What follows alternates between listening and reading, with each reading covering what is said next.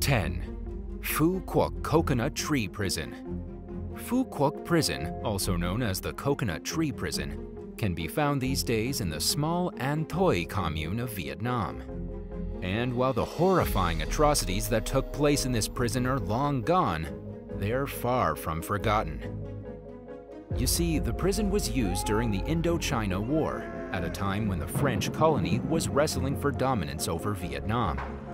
The local Vietnamese resisted the French invaders, things got very violent, and the Coconut Tree Prison was used as a place to keep nonconformists. Over 14,000 prisoners were here, and they were treated worse than scum. The French rulers of the prison tortured their Vietnamese subjects as if it were still in the medieval days. They would hammer nails through the prisoners' hands and feet, wind hot copper wires through their skin, drill into their teeth, and even throw prisoners into boiling water until they died. There was also the Katso tiger cage, which prisoners were stuffed into like wild animals. Rumor has it that they even crucified people here. But not all of these atrocities were committed only by the French. From June of 1967 to March of 1973, the Americans used the prison to keep the northern Vietnamese soldiers. They even expanded the prison and added more areas. And although this was only 5 decades ago, the US soldiers and South Vietnamese participated in the same brutal horrors that the French had practiced before them. These days, the prison has been turned into a museum with terrifying sculptures and reenactments of the inhumanity that took place here. 9. Lawless Brazilian Jail.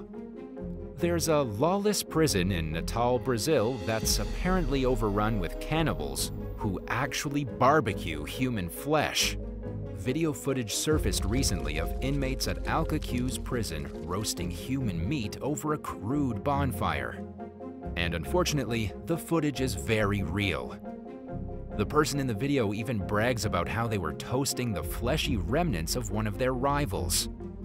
The gang violence is so horrible beyond these walls that the inmates kill one another, then eat their corpses as a kind of victory ritual. The prison gained notoriety when the video came out in 2017. It was around the same time that 26 inmates were killed within the prison walls during a riot that lasted for days. Most of the bodies were decapitated, many of them were chopped to pieces, and only 22 of the victims could even be identified. This place is less of a prison and more of a madhouse. The prisoners filmed preparing their human barbecue were said to belong to an Amazon drug gang called the Family of the North, and a Rio de Janeiro-based drug gang called the Red Command. The animosity between the gangs had grown to such a feverish level that they ended up taking over the entire prison. There were bodies left in the hallways, not a single guard in sight, and nothing but maniacs let loose to go on killing sprees. It took over a week for a military-style riot squad to finally enter Alcacu's prison to stem the violence. 8. Prison Island. For about a century, the island of Coiba was inhabited by dangerous criminals and political prisoners. Coiba is the biggest of 38 islands within the Coiba National Park in Panama. And while the island may be a beautiful paradise today, and one of the most biodiverse regions on the planet, it spent a significant amount of time hosting prisoners. These days, there are 1,450 plant species on the island, countless unique animals, and sandy beaches, the likes of which most people have never seen. But what's truly fascinating is that the island was conserved by accident. The island was a penal colony until 2004, and so nobody ever went there to ruin the natural splendor. This inadvertently created an extremely well-preserved rainforest. In 1919, the island opened as a penal colony. It was a place where the most dangerous criminals in Panama could be sent and kept away from the general population. But this was unlike any other prison in the world. Instead of having an actual prison building, people were literally just shipped to the island and then dropped off. They lived in makeshift camps like castaways, only able to sustain themselves using their natural surroundings. The only people who lived in an actual structure were the guards, hiding behind fortress walls so the inhabitants of the island couldn't get to them. And nobody could escape because they would be immediately eaten by crocodiles or sharks. 7. Red Onion State Prison. Red Onion State Prison is by far one of the worst Supermax prisons in the United States of America. It can be found tucked away in a remote part of the Appalachian Mountains in Virginia, and is home to the worst offenders in the state.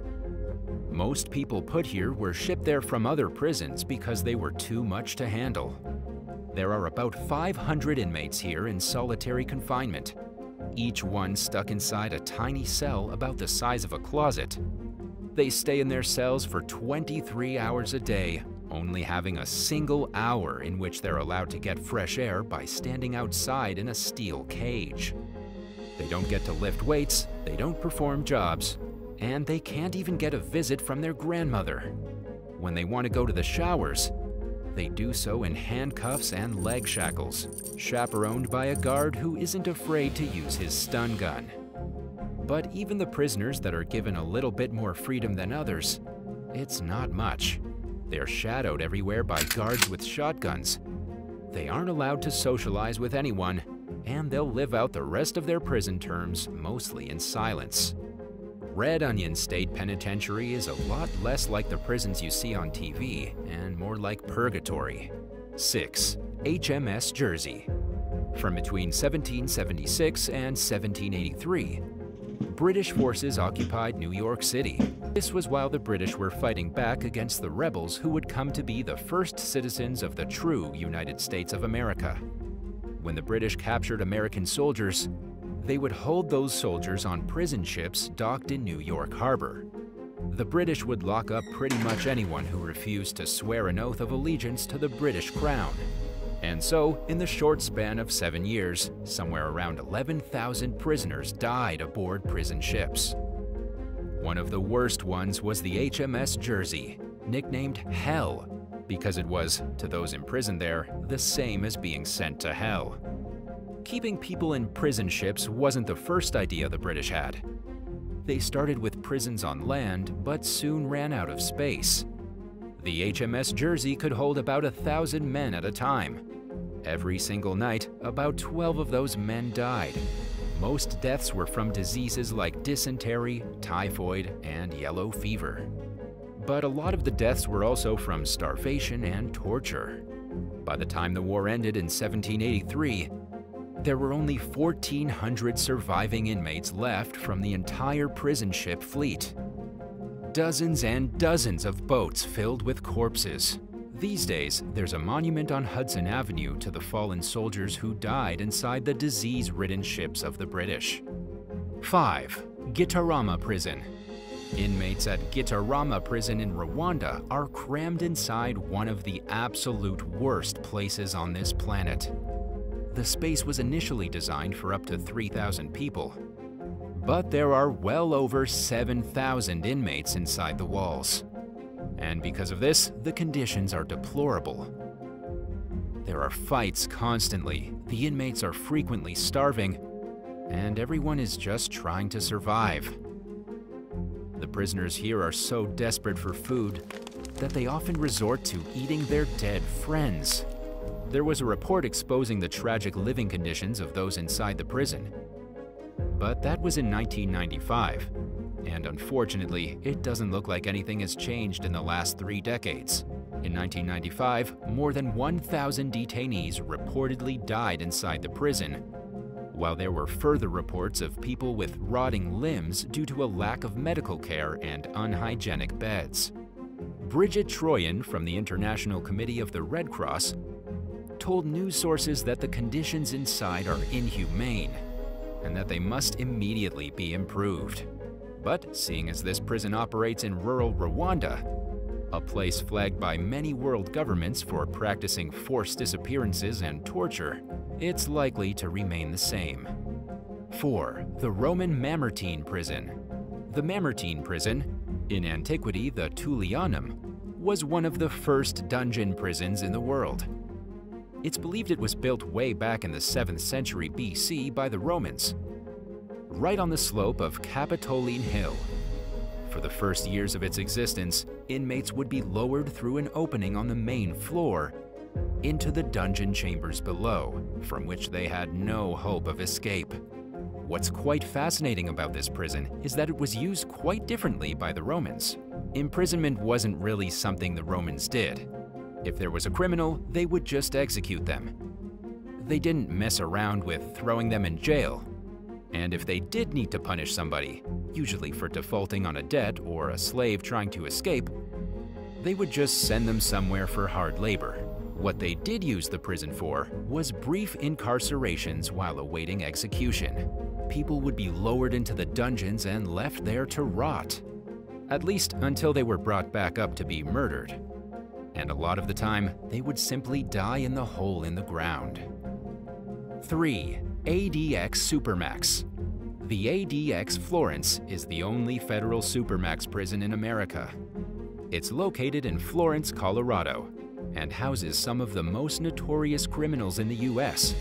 El Chapo is kept here, Ted Kaczynski, Dzhokhar Tsarnaev, and plenty of drunk kingpins, serial killers, mobsters, and even cult leaders. The extremely secure penitentiary is about 2 hours from Denver on a compound of 37 acres. It's called the Administrative Maximum Facility, but people just shorten it to ADX. It first opened for inmates in 1994 and is currently home to roughly 360 criminals. The inmates must spend their lives in complete solitary confinement. It's non-negotiable, 23 hours a day, stuck inside a soundproof cell.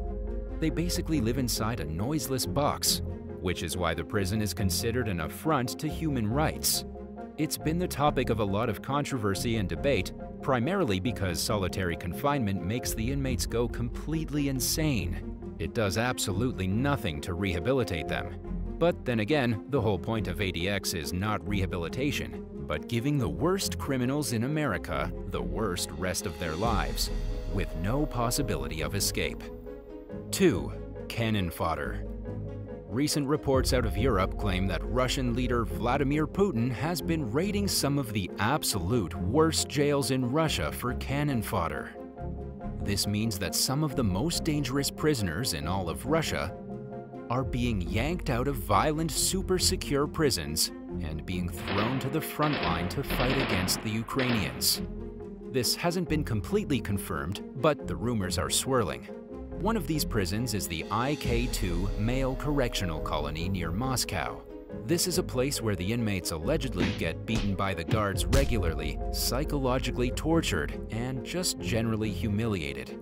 Inmates are forced to wake up at 6 o'clock in the morning and aren't given any medical attention unless they're on the brink of death. This prison has been described as a friendly concentration camp. Then there's the brutal IK6 facility, an equally scary place with hordes of criminals locked in their own private cells. There's also the Black Dolphin prison, where cannibals and serial killers go to rot. That's the prison where inmates are blindfolded when taken out of their cells and forced to walk crouched to the ground. They're not even allowed to stand up unless locked in their rooms.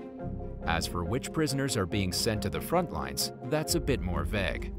Recent reports have suggested Russia is relaxing their rules for prison recruitment. Convicts are now being welcomed into the fighting so long as they aren't serving over 20 years for exceptionally heinous crimes. 1. Venezuelan Cannibal Prison.